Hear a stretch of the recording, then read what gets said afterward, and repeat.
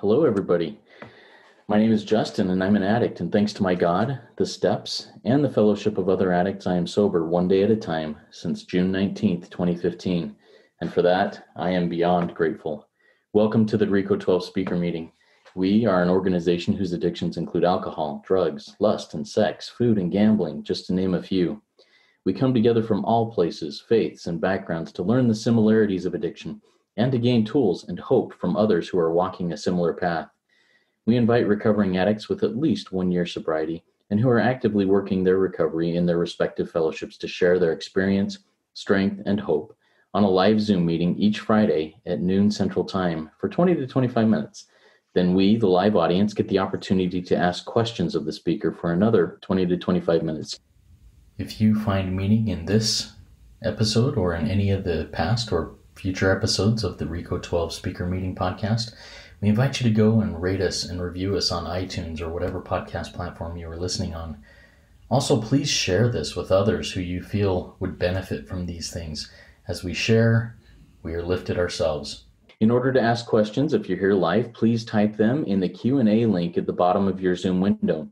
If you are hearing this podcast recorded and would like to participate as a live audience member in the future, or if you'd like to be a guest speaker in a future meeting, please go to reco12.com to learn more and submit your email address to there to receive weekly invitations or to submit to become a guest speaker. Reco12 is self-supporting, and we appreciate your help in keeping that way.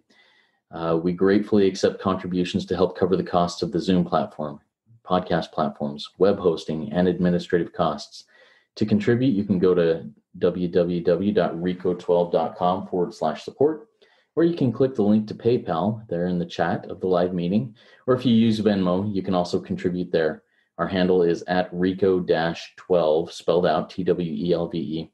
When you contribute, please specify the meeting number. This is meeting number 12. Now, a quick announcement and a change to the way we've done things with contributions. In the past, we've had the speaker choose a recovery fellowship of their choice for a large portion of any contributions to go to. We've learned, and I knew this, but I was hoping to kind of get around it, that all fellowships basically live according to the seventh tradition, which reads every AA group or whatever fellowship group ought to be fully self-supporting, declining outside contributions. So many have said, hey, you know what, thanks, but no thanks. Since you aren't a member, we aren't able to accept that contribution. So we will be gratefully accepting contributions continually, but they will be to help cover the cost of the Reco12 project and mission. All right. Last week's meeting with Pamela from the UK was inspiring and full of energy. She spoke passionately on how the big book saved even an addictive eater. If you missed hearing that one or any other meeting we have done, you can listen to them in podcast form by searching for Reco12 Speaker Meeting Podcast on virtually any podcast platform that you use. Or you can go to the Reco12 website and find it under the link podcast. Now, let's introduce our guest speaker for today, Kevin H., who will be speaking on emotional sobriety. Now, in his own words, Kevin says, I have been in S Anon for 5 years. I was a military pilot, and after the war, I got out and started my own company. The past 5 years, I've been working in S Anon like it's a full-time job. I have 15 sponsees currently, and I was a chairman for the International S Anon convention a couple of years ago. I am on the phone 1 to 4 hours per day, working with men in S Anon or on meetings. And it's awesome to have Kevin with us, and I think he will give us a fresh perspective on a familiar subject. Take it away, Kevin. The floor is yours. Well, thank you so much, Justin, for giving me the opportunity to talk about emotional sobriety. Emotional sobriety sounds so nice, but I'm going to really tell you what it really is. I'm going to go to Reflections of Hope. It's one of S Anon's primary books. It's called The Reflections of Hope. And I'm going to go to page 99. So instead of talking about the emotional sobriety, I'm going to talk about a dangerous neighborhood. It says, my head is a dangerous neighborhood to go into, and I shouldn't stay there alone. I often use the phrase to describe to newcomers why I find it so important to reach out and make telephone support calls between meetings. even though I've been working the S Anon program for a number of years, I can still slip back into obsessive thinking. Sometimes the solution is as simple as calling another S Anon member and saying, hey, I'm having a difficult time right now. This situation over and hand it over to my higher power. The person on the receiving end of my call might only be listening. An ear of my may offer a suggestion such as, have you tried journaling about it? The benefits for me is that once I've shared a problem with another S Anon member, I'm better able to turn it over to the higher power. Further reflections, many of us hesitated to call members on the telephone because we felt we were burdened but reaching out benefits both the caller and the person who receives the call. I also heard not too long ago that the newcomer is called the secret sauce. And I so believe that. Okay, so I always like to get in a little bit about, the problem, where I came from to get to the solution, how I was in the dangerous neighborhood. I grew up in the Midwest here. I was judged and juried by how I worked. If I worked well, my parents loved me more. I was raised on a farm, and it was all about accomplishments and everything. It took a lot of, layers of the onion to really get down into the depth of where I had some problems. And the one area is the sin of comparison. For me, comparison is the cardinal sin of modern life. It traps us into a game that we can't win. Once we define ourselves in terms of others, we lose the freedom to shape our own lives. That's comparison, and that's the way I was raised up. Ex-brother can do this, why can't you do that? I started that way in my early part of my life, and raising my 4 sons. Right now, I've been married 32 years to a beautiful bride, and I have 4 sons. And so I'm just very grateful for the awareness of comparison, because the real sickness of just that one little nugget right there of comparison. I remember one of my sons coming home from high school, A student, amazing person, and he brings home his report card, and he got a B+. And I looked at it and I said, hey, what's up with this B+? And I could see, and I can remember just like it was the other day, I could see him just melt away because of I didn't recognize him for all the good grades, but I was focusing in on the bad grade. And that is what I was raised, though. So that was a real awareness there. So when I was really young, my dad was in the timber. We lived on a big farm. He was cutting trees. One day he was cutting a tree and he had a chainsaw accident, and the chainsaw got into his leg and blood was everywhere. And I was 6 years old. My brother was 8 years old. This was back before phones, cell phones. And he was about ready to pass out. I was freaking out in my brain. I didn't know what to do. I couldn't drive a tractor. My older brother, who was 8, got on the tractor. I put my dad's head in my lap. Blood was everywhere. We drove over to a neighbor's house, half-mile away, and they took him off to the hospital. I was there frozen, not knowing how to talk feelings. And when we came back, there wasn't a time period. He made it okay. His leg was okay. But it was just that incident right there that propelled me into a controlling, managing life for the rest of my life. I was not going to let anything out of control. Wow, it's always still fresh in my brain.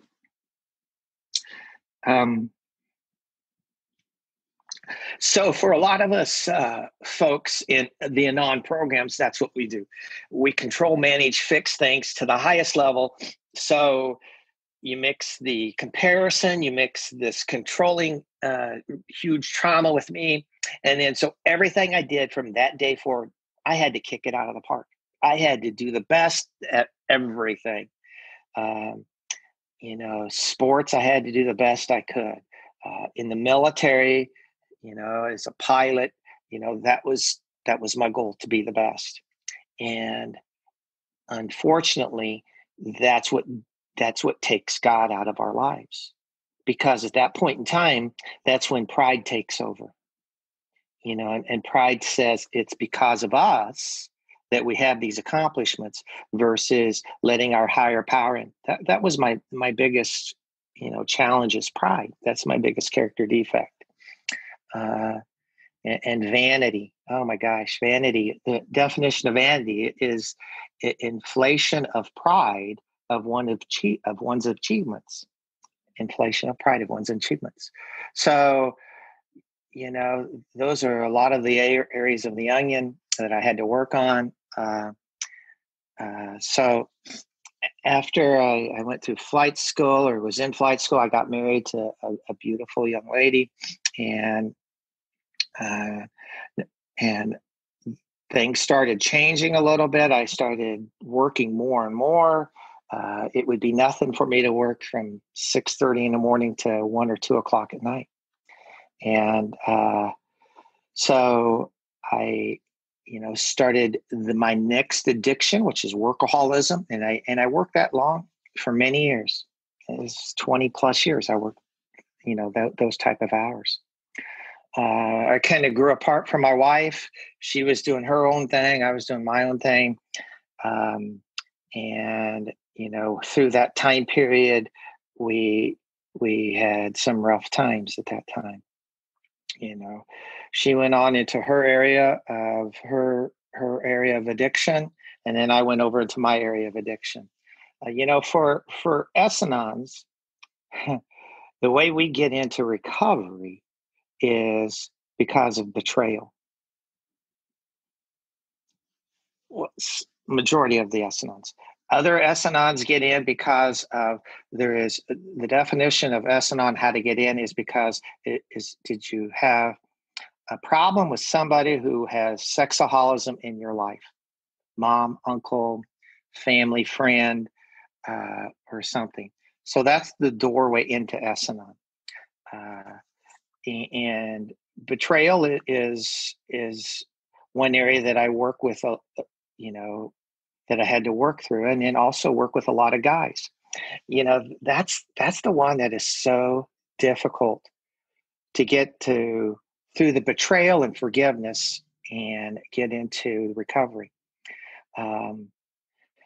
So, in S Anon, we talk about the dangerous neighborhood in emotional sobriety. And what that means for me is a thought comes in my brain. You have a fixation of the thought. And then that thought starts ruminating as an intrusive thought in your brain. And then it goes into monopolizing the brain. And then your brain is hijacked. And then that takes, the greatest share of my time in my brain. That's what I'm thinking about. And then you go into the next step is obsessive ruminating. And that dominates or preoccupies the thoughts, my feelings. It haunts me persistently, and it's totally abnormal. And then the last area of this area for me is delusions. It's impressions that are contradicting. Is it reality? Is it fact or fear? So that's kind of the steps for me, and the dangerous neighborhood. So my goal is to always try and catch it is when it's a thought, and you have this intrusive thought that comes into your brain. Okay, so you have a fixation of a thought of anything. It could be work, it could be a fear. But once you have it, to try and process it right then. Okay. One of the things that I really work with my sponsees, and I had to learn, is fact or fear. If you have a fear-based thought, that is not something to share with your friend or the person your spouse that you're having actual fear about. You don't take that fear to somebody, because what that does, it gives that person shame. It gives that person guilt. And when that person has shame and guilt, they go into wherever they go into. It might be another, into their addiction. It might go into isolation. It might go into depression. So what we're taught in S Anon is to catch that factor fear, if it's fear-based, and then to take that fear and then to take that and share that with somebody else. And you either can journal about it or call somebody. I like calling somebody or texting. So that's the whole area to try to see if it's factor fear. And then if you can peel back the onion just a little bit farther, then start trying to find the cause of those triggers. Okay, so why was I triggered in the first place? Since it was just a fear-based, it wasn't fact. So what do? And then you start looking at areas, and this is what takes a lot of time. And it takes a lot of energy to see this. I look at, did I feel unheard? Did I feel judged? Did I feel not good enough? Did I feel not worthy? Did I feel left out? Did I feel blamed? Did I feel uncared for? Did I feel unloved? Did I feel controlled? Did I feel controlled? Did I feel betrayed? Did I feel unimportant? Or did I feel unrespected? So I look through all those areas to see where I might have been triggered. And then once I see that, then I can start really diving down. But I always I had an old timer tell me, he goes, Kev, you have to pull off the scab to some of these old wounds in the past and reach down into that old wound and go through the pus of this wound and pull out the pus in this situation and bring it to life. So that's where I have to go back and, sometimes it might be just rejection. And where did I feel that? And how did I feel it? So once I start learning who I am and what I'm doing, I start opening up this process of feeling my feelings. And I start unthawing. And I know when I start unthawing, I start understanding better who I am. Where do I feel guilt? Where do I feel love? Where do I feel all this? And some days I'll just start crying for no reason. Those are all great things because feeling is healing. And I love the opportunity of being able to feel something. I heard from a therapist a long time ago. She goes, therapy helped me go from surviving to living and thriving. So I had an old timer who said, he really didn't believe in therapy, but I've done both. I've done therapy and I've worked the 12 steps. And I'm grateful that I was able to do both of them, from thriving to surviving to living and thriving. I like the big book. One of the big book things that I so enjoyed in there is on page 417 in the big book. And it talks about emotional sobriety. And it says, acceptance is the answer to all of my problems today. When I am disturbed, it is because I find some person, place, thing, or situation, some fact of my life unacceptable to me. And I can find no serenity until I accept that person, place, thing, or situation as being exactly as they are. It is supposed to be at that moment. Nothing, absolutely nothing happens in God's world by mistake. Until I could accept my ick, my stuff, I could not stay sober unless I accept my life completely on life's terms. I cannot be happy. I need to concentrate not so much on what needs to be changed, which that's where we get caught into this world, as on what needs to be changed in me and my attitude. So what I love about that page in the big book is it really turns the focus on me.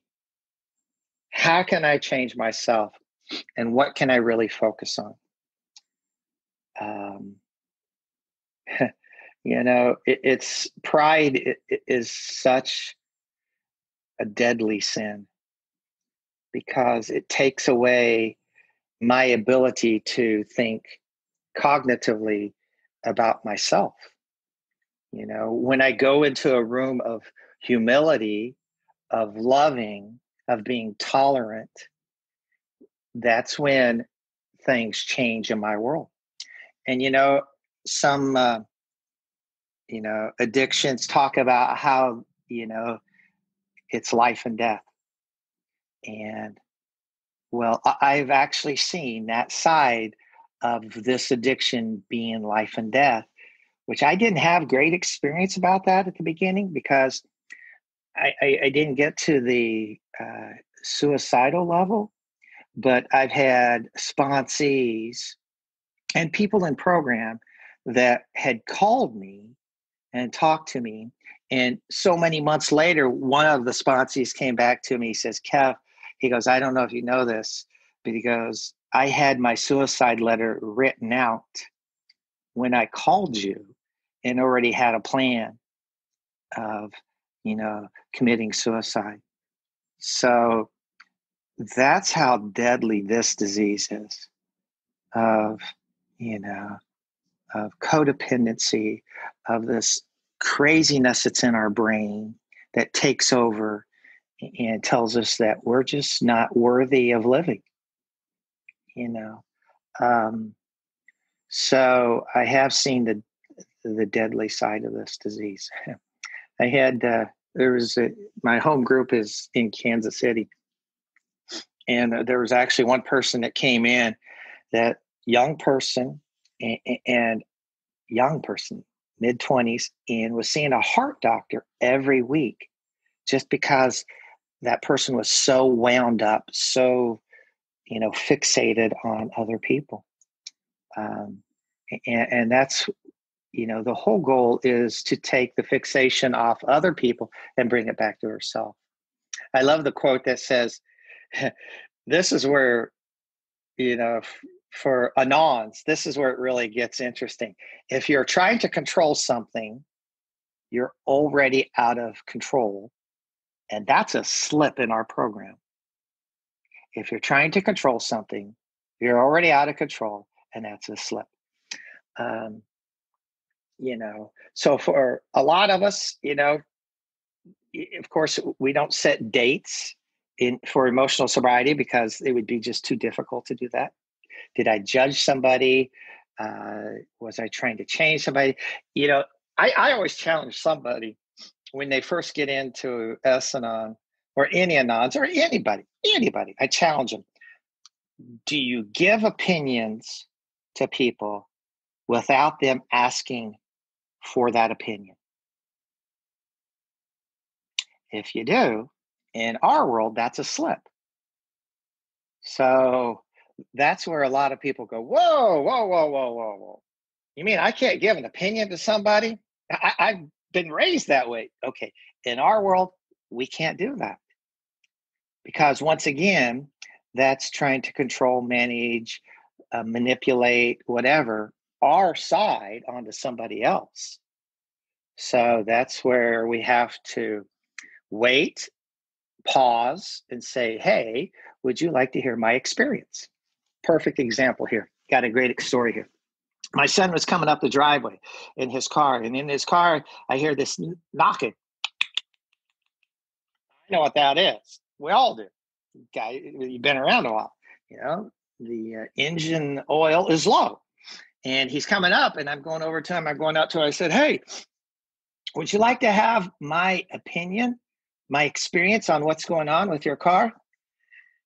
He's young and driving. He looked at me, and we're a healthy family. We tried to use the traditions, the 12 traditions in our family, which we really try to operate by that. He looks at me and he says, no, I don't want to hear your opinion, Dad. I went like this. I'm going, you don't want to hear my opinion? He looks back at me. Nope, Dad, don't want to hear it. So I turned back around, walked towards the house. I can remember this, biting my tongue because I wanted to say something so bad to him.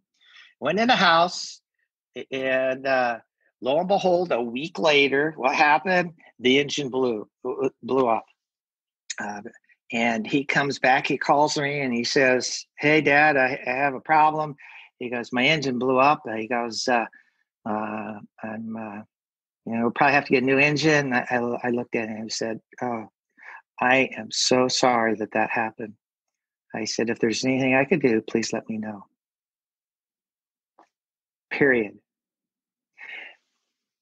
Not so many years prior to that, oh my gosh, I would have given him a hard time, told him my opinion, blah, blah, blah, made him feel about that tall, and went on. While in recovery for emotional sobriety, I didn't do that. I was being loving and tolerant. And that's what we're taught to do in all areas of our life, not just our nucleus family, but our family outside our family, in our workplace, everywhere. One of the first things I really like to try to do is when you get into a situation of frustration with somebody and you feel like it's kind of going out of control, think of one area of this. Think, T-H-I-N-K, T-H-I-N-K. And that is it true? Is it helpful? Is it inspiring? Is it necessary? And is it kind? So the way I treated my son with his incident, it was kind. And it was inspiring. Asking him, "Hey, if you want me to help you, I'll be more than happy to help you." So if we can pause, so that's another thing. I like pause. Pause on, I thought that was such a wonderful attribute that I had at one time, was I could make quick decisions, rash decisions, jump in and do it. It's so the opposite. Now it's practicing pause. Pause before judging, before assuming, before accusing, before reacting. Because if you can pause and take a break, it gives you a chance to detach with love. And detachment with love is one of our largest tools that we have in S Anon, is being able to leave a situation, think about it, and come back and engage in that situation after maybe communicating with somebody and talking to somebody about it. So for, emotional sobriety, it's all about staying at a calm rate. Here's somebody told me at a meeting a while back, they said, "So Calvin, what's really emotional sobriety mean to you?" And I said, I have an idea. I'll show you. Okay, you have two bottles. You have emotional sobriety, okay? One bottle is a pop bottle full of pop. And you shake it up like this, and you open it up, and that's what's not having emotional sobriety. It just goes everywhere. The second bottle is like my water bottle right here that I have at my work. So I shake it up, I shake it up, I shake it up, and I open it up. That's emotional sobriety to me. Not having anything in my mind, staying in a moment, staying in the present time, not trying to. I used to think that if I was going in the business world, going into battle, into a legal affair or some area, if I thought about something 100 times this way and 100 times this way and this way, I thought that was a positive thing. Holy cow, my therapist goes, "Kev, that's sick." She goes, "You don't have to do that. Think about it a couple times this way and a couple times this way." And I go, "But you mean me doing that?" She goes, "Just stay in the moment." So for me, staying in the moment is not future tripping, not thinking about the past, staying in the moment. My mind is like that. Just a cool, calm, collective. I'm very grateful. I told you that thought process, fixation, ruminating, monopolizing, obsessing, delusion. So for me, when that thought comes on my shoulder and it just starts to ruminate a couple times, I can go like this, boop, and knock it off my shoulder. Whereas before it would get on my shoulder and take over my body, take over my brain. And 3 or 4 weeks later, I'd go back and go, what was the whole reason why I started this whole process of yuckiness in my brain? And I had to go back 2 or 3 weeks and go, oh, I had my fight with my son 3 weeks ago and it was ugly and I never talked about it or journal about it and it's still in my body. So that's what we talk about when we, have an examination of conscience of the end of the day. I think that's probably another great tool that we can have is at the end of the day, what we did right, what we did wrong, and what could I do better? And so, so the examination of conscience for me, keeps me in that time period. It doesn't let things kind of, come up underneath my skin. So I'm gonna end with a thought from an old timer. He says, once a man was asked, what did you gain by regularly praying to God? The man replied, nothing. But let me tell you what I lost. I lost anger, ego, pride, greed, depression, insecurity, fear of death. So sometimes it's not the answer to our prayers. It's not gaining, but it's losing, which ultimately gives us our benefit and closer to God. So with that, I'll pass. Justin, thank you so much for letting me share about the dangerous neighborhood. Awesome. Thank you, Kevin. There was so much good stuff in there, and several great questions have come in. I'm excited to get to those. Before we do that, though, if you wouldn't mind taking just a minute, 30 to 60 seconds, to talk a little bit about S Anon and how this organization helps you, and maybe invite others who might need a similar organization to that to come check it out.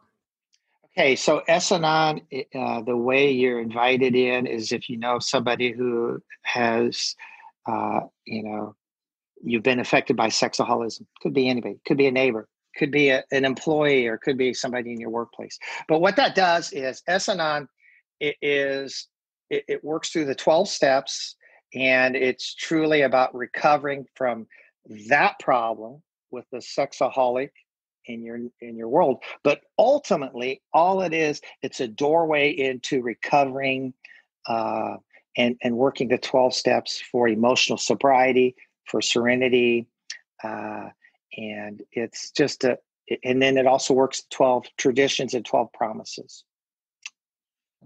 And you can go to sanon.org. They actually have a website. If you're wondering, well, do I fit or do I not fit? They have, I think, 23 questions you can answer to see if it fits, if you fit into this program. And if you're a man and you had problems out there, we actually have a huge group out there around the world that is men in S Anon. And feel free to give me a call or text me, and I can be more than happy to help you guys out in that area. Pass. Thank you so much, Kevin. Once again, I've put the link to sanon.org there in the chat. And what we'll do for contacting Kevin is you can reach me via email and I can connect you through that. Email address for us is Reco12, that's the number 12, pod, RECO12POD @gmail.com. And I can forward any of those things to Kevin, and you guys can then connect up and answer, have discussions about that. We've had several questions come in, and it's time now for Kevin to answer your questions. We'll get to as many as we can in the next 20 minutes or so.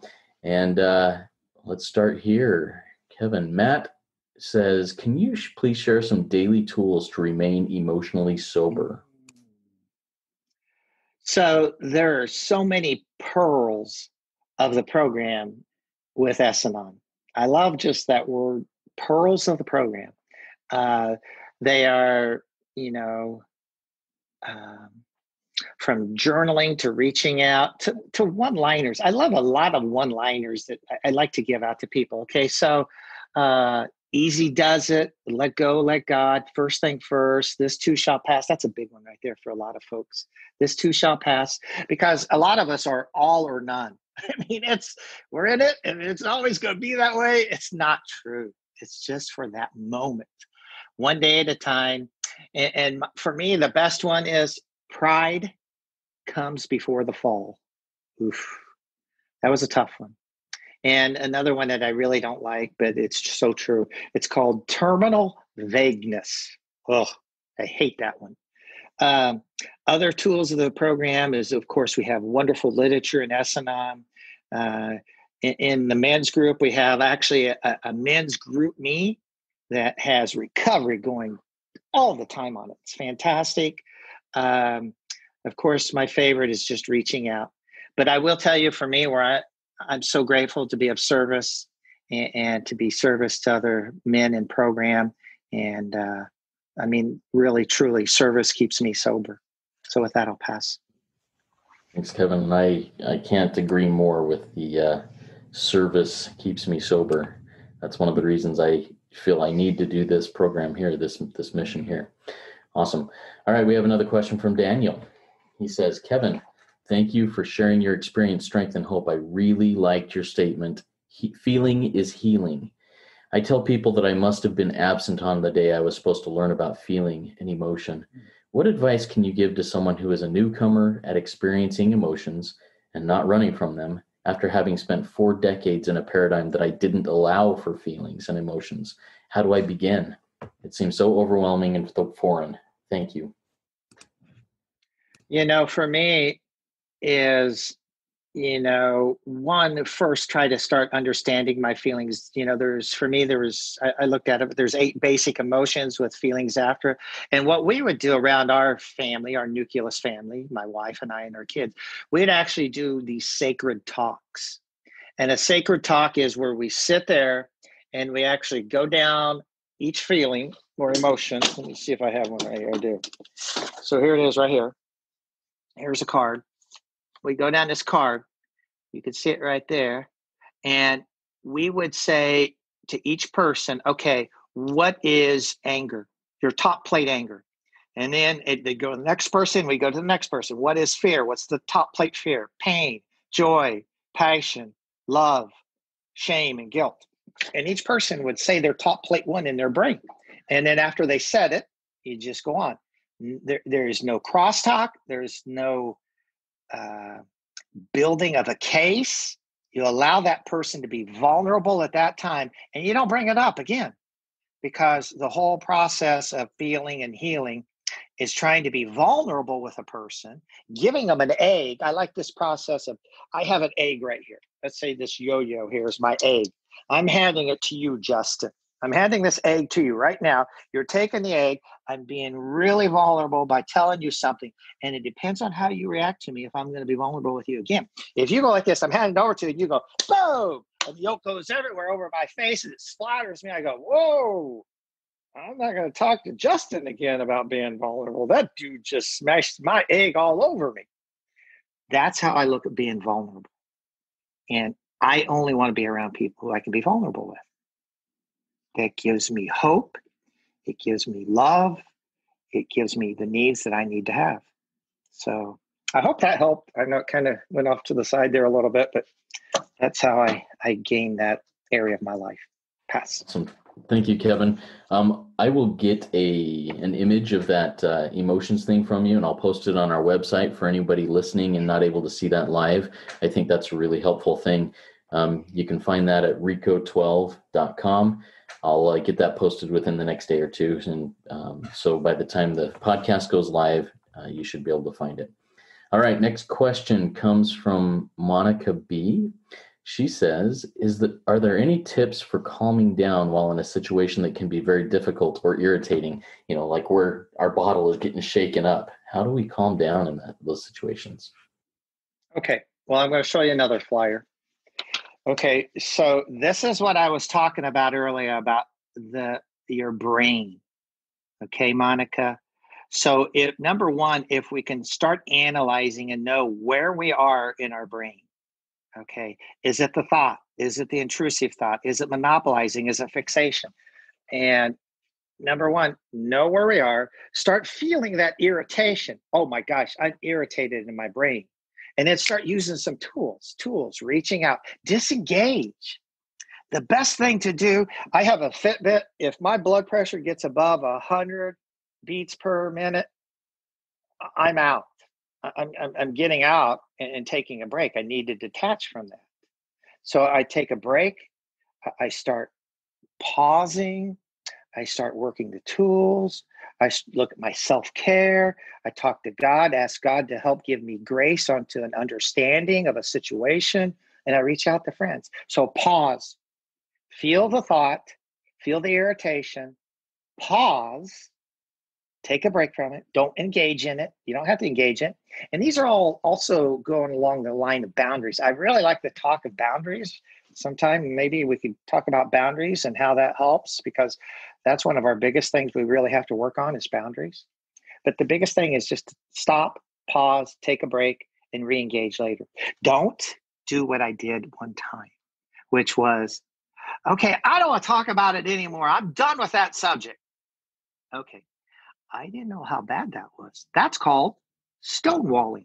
We don't stonewall. That's another form of manipulation, which is another form of control, which is another form of a slip in my sobriety. I can't do that. I have to say, pause. I'll talk to you tomorrow morning at 10 o'clock. Can we come back to that subject then? Okay. That'll pass.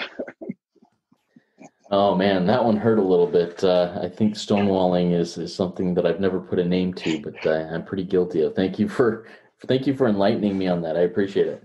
All right, another question here for you. In your initial talk, you talked a little bit about shifting the fixation from others back onto self, and something that came to my mind as you said that, and that I wrote down here. Does shifting the fixation from others to self, can that lead to egoism and selfishness, or what are some of the dangers that could do, and how do you keep from getting into those dangerous spots? Okay, so when I say fixing the thought out of my brain to myself, is basically I want to do a 4-step inventory. Okay, was I selfish? Did I have fear? Yeah, I have fear about everything. Okay, was it factor fear? Okay, so I'll go through that process. Was I dishonest or was I resentful? So truly, when I say, coming back to myself, the best thing for me to do is the 4-step inventory and really have a great understanding on who I am and why I do certain things. And then I can start labeling it. Oh, this is always around fear-based items. Oh, okay, how can I peel back that area and finding out the cause of the trigger for that fear? And of course, keeping God as the number one source of my energy, the number one source of my everything. You want to know if a person's controlling, manage, or fixing? I'll give you some code words. Code words for this. I can do that. I have this under control. I can figure this out. I don't need help. I have this completely by myself. Those are all code words for codependence. I'm just telling you a little secret, because that's all the stuff I used to say. Now, I said one earlier today. It was the cutest thing. I was trying to get ready for this talk, and I said to myself, I got to figure this out. And right when I said that to myself, I go, holy shit, Kevin, you said one of those things you tell other guys not to do. So I stopped, I paused and said, God, can you help me get ready for this talk and help me reach some folks out there that could use some extra help? So it's progress, not perfection. Pass. I love it. Some of my famous last words that I have to be aware of are ones that you related there. When I say, I got this, I know I'm in big trouble. I've got to step back and say, where am I getting statistical here? What is happening here that I need codependent, like you said? What's going on with this? Very good. One other thing here, unless we have other questions come in from our audience. There's a phrase that I hear often in recovery rooms that you alluded to and you really delved into pretty well, but I'd like to get a thought or two from you based on this phrase of being right-sized. What does being right-sized mean to you in regards to my ego, in regards to, not getting too high or too low, but being right-sized? What does that mean to you? And how do you stay there? Okay, so codependency is a really slippery slope because, for a lot of us, codependency is our strength, is an asset. Having managers around me that are codependent, I really like that. They're great workers. But here's the way I kind of think right size what that means to me. If you're talking on a scale of 1 to 10, 10 here and number 1 here and 10 here, 10 is ringing the bell. For a codependent, the best place to be is 4 to 7. Make it functional. So an example would be, a team member saying, that's a codependent over here working in bookkeeping, and doing a great job there, but they want to go clear across the hallway and tell the sales manager on how to run his side of the department. Dysfunctional, totally dysfunctional. So for us, when we're giving an opinion, we're trying to fix people, we're trying to do all that without them asking it. Guess what? That's in the dysfunctional side over here. That's where we try to learn to tell people, functionally, it's great to help other people. But the key is a person has to say, hey, Kevin, I broke my leg. Can you help me mow my yard? That's functional. I would love to be loving and tolerant and help that person versus me. I see the person broke their leg. I'm going to go down there and mow their yard with whether they ask me or not. And that person already had it lined up with somebody else. That's where it's dysfunctional. Trying to keep it right sized in my brain, what tool I use personally is I'm just another bozo on the bus. I am just another bozo on this damn bus, just trying to get along one day at a time. And that kind of keeps me where I need to be every minute of the day. Just one moment, 1 minute of the day, not knowing if I'll be here tomorrow or not future tripping, not thinking of the past, just staying right here. That's what keeps me emotionally sober. Pass. Thank you, Kevin. Well, that was very helpful to me. And your phrase of being another bozo on the bus, my sponsor told me that. When I was new in the program and still full of, how amazing and good, how much better I am than other people, whatever it would be in my ups. I told him once, I said, you know what, if these bozos in these rooms can do this, so can I. And he kind of laughed at me and he said, you know what? I'm the biggest bozo in the rooms, driving the bozo bus right down the bozo street. And man, such a powerful thing for me to recognize that. And I will tell you, in our rooms of Anons, there's just a little bit of window for a person to get into recovery. I've been around a long time, especially men. Fortunately now there's getting to be a nice group of men, but the past 5-6 years, I'd go to an international convention for S Anon men, and there'd be 4 to 6 people in there. That's all it is. And it's because I always like the Mission Impossible movie where Tom Cruise is coming down out of the thing. He comes down like this out of the roof, and he comes down and he stops right here. And that's usually an Anon's bottom. They stop about right here. And give me a week, 2 weeks, 3 weeks, and then boom, I'm way back up in the ceiling. And I have control of this. I can fix this. I have this under control. Don't worry about me. I don't care if the world is burning around me. I have this under control. That's the normal process of us Anons, because that's who we are. That's where we live. So when we're down here at this moment right here, it's so important to capture that person, to love them, give them tolerance and really get them involved. The sponsor, 90-90, and the odds are really good that person starts seeing. And I always say this, I just hope and pray everybody in recovery sees the miracles of recovery. That's all I would hope and pray for everybody to experience the miracles of recovery as I have in any program. So that'll pass. Awesome. Thank you, Kevin. I really appreciate your time here. Before we close up, do you have any words of wisdom, closing words of wisdom that you'd like to share with us?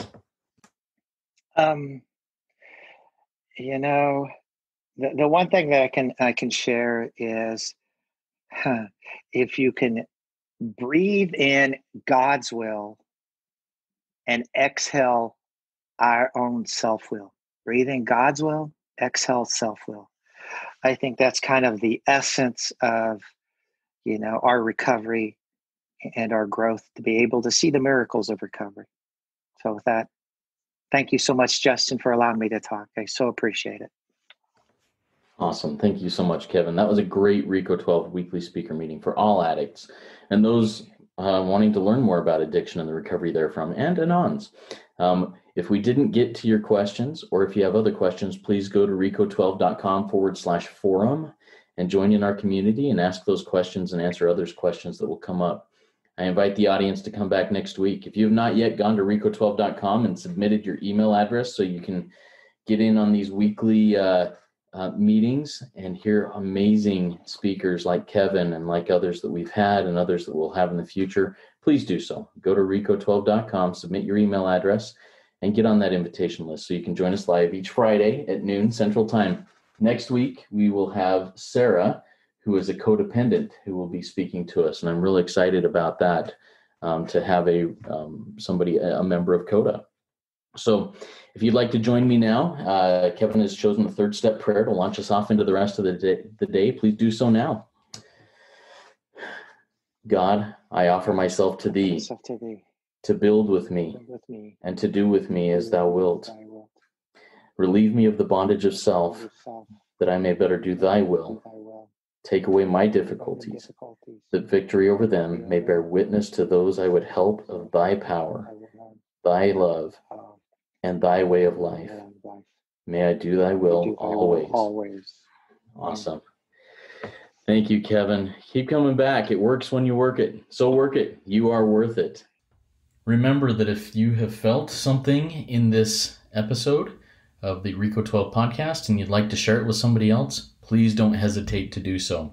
Have a great week. See you next Friday at noon Central Time.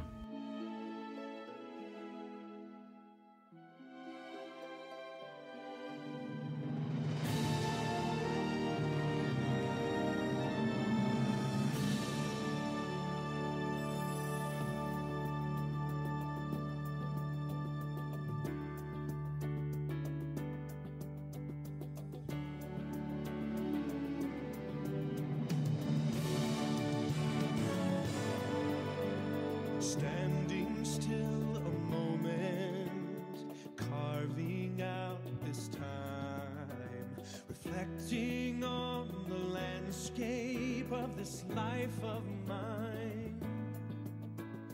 Peaks too high to conquer, streams too wide to cross, troughs too deep to walk through without incurring loss. Yet here I am, still standing tall, despite the rough terrain. One like me survived.